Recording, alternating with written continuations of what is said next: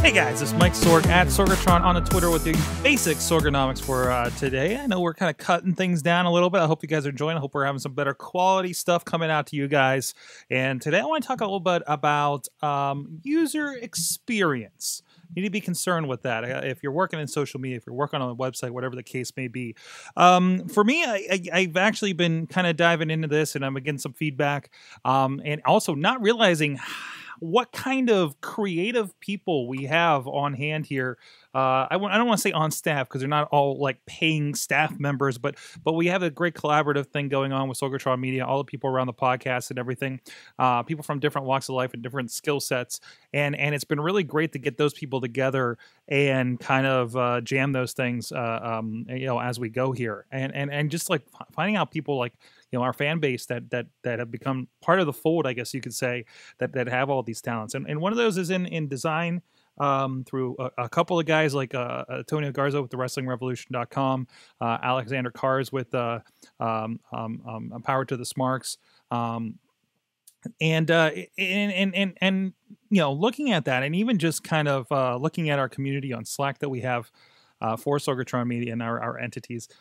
So I'm looking at things and I don't want to, I've had this problem over the years where I'll just kind of execute something and not walk away, but that's it. That was a project. That's it. Let's move on to the next thing. And often I need to remember that, sometimes that's not the end of the day. That's not the end of the job. And we need to kind of go back and take a look. I had been a part of live streaming through our friends at Work Hard Pittsburgh, a great UX and user design and interface design event over at Bakery Square at UPMC Enterprise. And it was, again, I'm not terribly existing in that space. I don't consider myself a designer, a web designer, or anything like that. But if we're dealing with podcasts, if we're dealing with social media, if we're dealing with any kind of communication, and this is a visual communication or audio communication method a lot of times, right? There is a little bit of testing you should do. User experience. Feedback is the key. For instance, I've been battling with what needs to be done with IndieWrestling.us. It was put together, our good buddy, again, Alex Carzo, I want to give him all the props there for getting the site together for us, getting the bits and pieces, getting what I had built over on SorgatronMedia.com for the store over there and making it its own thing.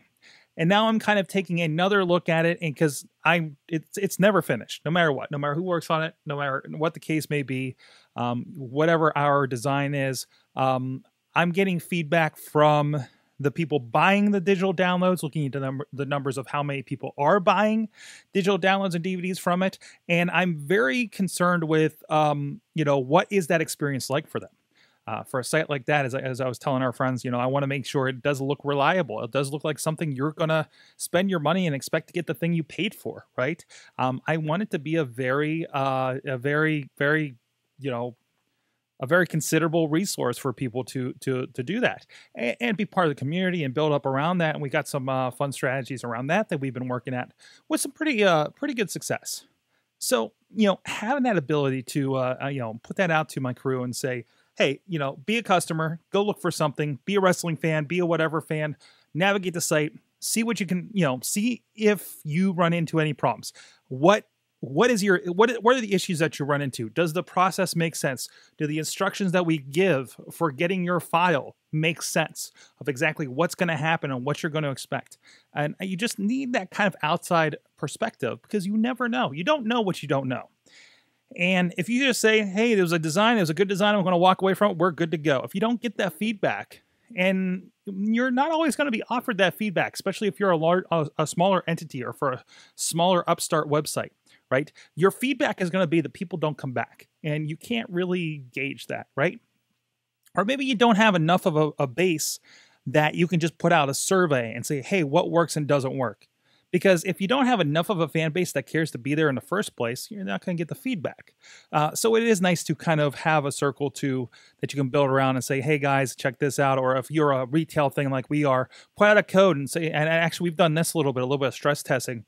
I think when we launched the site, we actually did a 75% off code and say, hey guys, go buy stuff. Let us, you'll get a deep discount and and help us see if there's any issues with this, right? And try to, if there are any issues like that to come up, I try to be nice and kick a code, kick a little bit of discount. It's the least I can do in that case, especially when we're dealing with digital goods like this. That does make it a tiny bit easier. But even not just the websites, when I'm thinking about this concept, you need to think about your campaigns, your interactions, again, on social media. I don't know what I'm missing. I have been actually fortunate. A couple of people have come to me and say they actually kind of like how I present, X and Y on online, on Twitter, on Facebook, whatever the case may be. So it's nice to get that, but I don't get all the people that kind of, shoved it off and went past, right? Sometimes I'm lucky enough. Sometimes I have to create graphics. I'm not terribly a well-versed graphic designer, although I do have some training as such. So like even today, I had to make a graphic up for an event that's going to be coming up from PodCamp Pittsburgh, just because I wanted to get it done and get it out there and get a nice save the date as we're trying to get our guest list kind of put together. But I just wanted to make sure it was out there to begin with. And I'm very careful now to take a double and triple look at the information on there. To see if, do I have all the information I need? Is this everything that's important for this event, at least for the time being? Because even we had a contest sometime last year, and I remember I set up the graphic, I set up the campaign, and then somebody who's very good in the graphic design department hits me up and says, I don't understand what we're supposed to do here. Is the instruction clear, right? And that was something that I had missed, because again, it's something I was trying to squeeze out. I think we were on a deadline or something, and it was kind of something just internal that we were trying to help out with, and it was completely missed, and I had to go reset and repost and try to add a little bit to it to clarify. Again, no matter how good you are, and especially a lot of people, if you're listening to this, you're probably somewhere in the beginner to novice in social media, in media, in podcasting, whatever the case may be. You're not going to know everything right away. There's still a lot of stuff I miss after all these years, even in stuff like podcasting. That's why I go with open ears anytime there's anybody else, even people that have been podcasting for a year. Maybe they figured something out early on that I never did, I never thought of, or they're doing their podcast in a whole different way. Same with the social media, same with everything else. I was actually talking about, there was this peer group that I was looking at the past couple of weeks, and I checked it out, and I was wondering about it, and I looked around, and I says, we kind of already have this peer group, having coffee with my friends and connecting with the groups that we have that are working in a lot of these different fields. That we do get to compare notes and say, hey, is this working for you? Hey, have you tried this? Hey, what's going on here? And having that happen, or hey, can you look at this campaign? Does this seem to make sense to you? Is there anything that you'd be doing differently? And we get to connect on that, and we get to push each other along in those regards. And I'm hoping I help them out too, to some effect as well. So always take a look back. Go back, go look through your Twitter feed of that. Whatever you're trying to get out there, whatever you're trying to push. Did you put a website together in Squarespace or WordPress? Try to look at it from as a different user, or get your friend to, or get somebody that doesn't. Get your mom to, somebody who definitely wouldn't have been at your site, and say, hey, come to my site, pretend you're somebody that likes pro wrestling.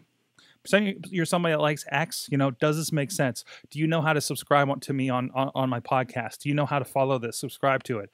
Does the call? Do you know that I want you to do X? Whatever your call to action is for that page. So just a few ideas there. Again, kind of that user testing idea, the UX design or whatever you call that these days. Let me know what you think. Is that something that you've had trouble with? Let me know. Sorgatron.com, @Sorgatron on the Twitter.